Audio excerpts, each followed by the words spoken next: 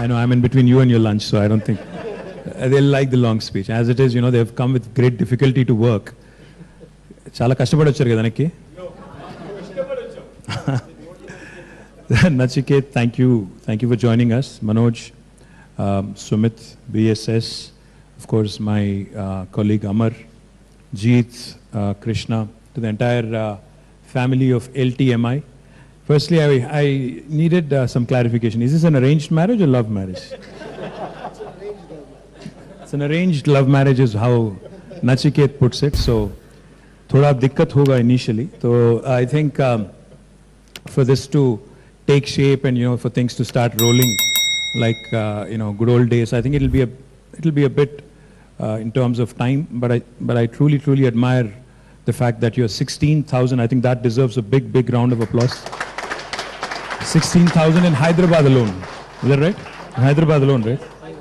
In Hyderabad, you're 16,000, which is a large number. But, before I could actually complain, thank you, Krishna, for ensuring that, my complaint was because as soon as I walked in, because I remember my last meeting with 𝙸𝚗𝚎𝚗𝚒, your Mindtree CEO, and I had requested him, and also SNS, of course, that we need to start taking IT to tier 2 towns. Because it's while the tier 1 metros are important, like Hyderabad, Bangalore, Bombay, and others. I only added Bombay because you're here. I actually don't care much for Bombay. Bombay is the birthplace of IT. Kaun si duniya mein hai dost? So while metros are important, while big cities are important, I think what's more important is the smaller towns. Because as operations expand, as entities grow, the one thing we keep witnessing, if you look all around your building here, is infrastructure and how governments really have to strive to ensure that all of you reach office on time, go home safely, most importantly. So what happens is that puts a tremendous burden on urban infrastructure. As a result, today, if you look around in the country, there is not a single metro which can claim that they have basically done more than what is needed. Even Hyderabad, while we have a lot of flyovers, underpasses, a beautiful, metro, in spite of all this, it's a challenge to make people move away from cars and private vehicles to, start using public transport, etc. So what I've been pitching over the last 7-8 years is we need to start looking at tier 2 towns like Warangal, Karimnagar, Nizamabad, Khammam, Mehboob-nagar, Nalgonda, Adilabad. The reason why I say this is because Nachiket and Manoj, more importantly, because HR needs to sign off on this. What will happen and what should happen going forward is, from a state perspective, we are investing heavy money into building plug-and-play infrastructure in tier 2 towns. In fact, all the towns that I just mentioned, we have built plug-and-play infrastructure so that some functions, not all need to be done in Hyderabad. The high end of the spectrum should be done here. The higher value work can be done here. But there's plenty of work that can be pushed to tier 2 towns. Because if you look at the trends in the industry, if you look at the trends everywhere in the world, not just in India, you'll realize that attrition is growing in the larger metros. So if you want to stay alive, if you want to stay competitive, I think the smaller town boys and girls, they have more fire in their belly. They don't want to move to Bangalore and Hyderabad and all the big metros unless there is a compulsive need. So given an opportunity, each of these towns has multiple engineering colleges, multiple very professional degree colleges, and like I said, most importantly, the tier 2, tier 3 town boys, actually boys and girls, have more fire in their belly. They have a point to prove, not just to themselves, but to the rest of the world as well. They want to compete on an even keel with the rest of metros. So my humble request, while I'm thankful for Warangal, we need to start looking further. We need to start looking down the road as well.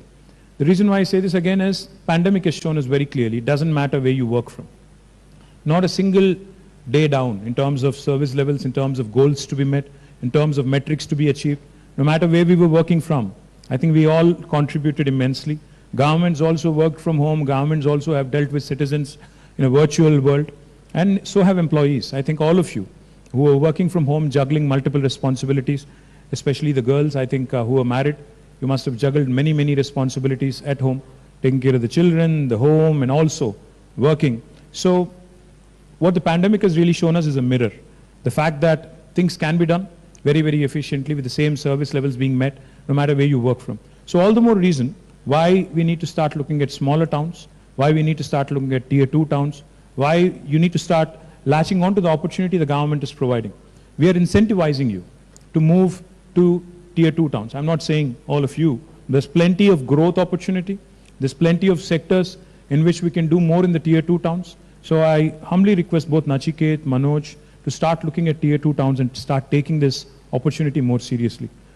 A company like Zoho, for example, has actually taken coding all the way to villages.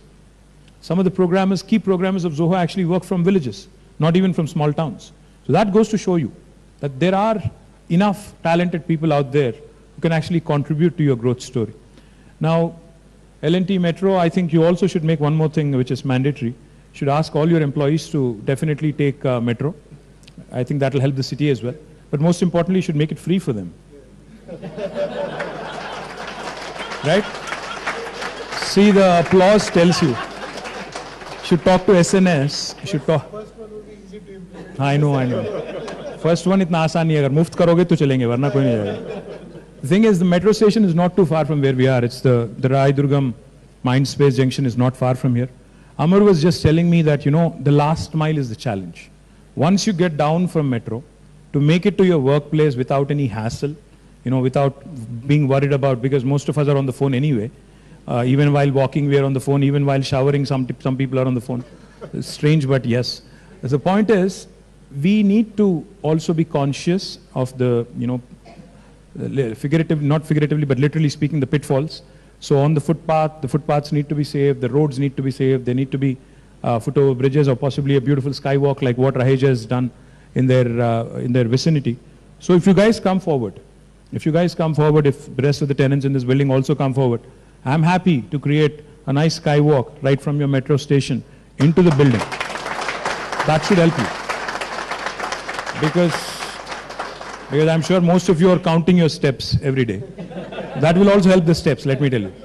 So instead of taking your cars, instead of like driving all the way from different parts of the town, I think it's best you latch onto metro, get in, get out, and you know, fly back home in a time-bound manner. That will also help me as Urban Development Minister.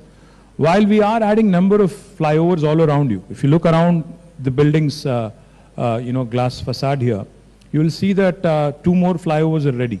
In fact, one will be inaugurated in the next 10-15 days. It will take you straight to the expressway. So for Juluri, where is he? It will be Amar, for him it will be very, very easy.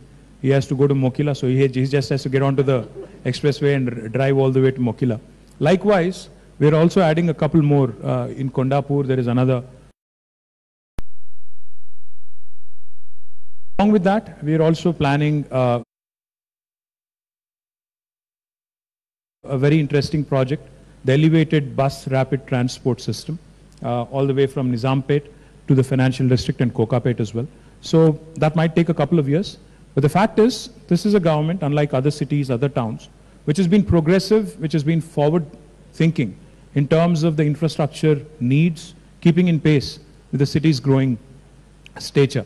So therefore, I thank the management team of LTMI for doing the launch here and choosing this place. Most importantly, I do hope that you continue to grow, because एक बार हैदराबाद से अगर प्यार हो गया ना, तो you will not fall out of it. That much I can tell you. You know, because I've seen it enough. Lot of times I see people from Delhi, Kolkata and other places, Bombay, who come here. Once you experience Hyderabad, and even Bangalore for that matter, once you experience Hyderabad, there's no going back. So therefore, my humble request to you, keep up the pace of the growth. This is a very forward-thinking, forward-looking, very progressive government. We'll give you all support. Amar is your single point of contact. My principal secretary, who's, I'm sure, somewhere promoting the state and getting more business. He's also a very, very progressive man. So my humble request, keep adding more. We'll keep adding more infrastructure. You keep adding more people. And we look forward to your continued growth. Wish the entire family of LTMI a wonderful, wonderful, next few years ahead, because this is a new marriage, new merger. So I'm sure there's going to be some cultural, integration that needs to happen. So I wish you all the very best.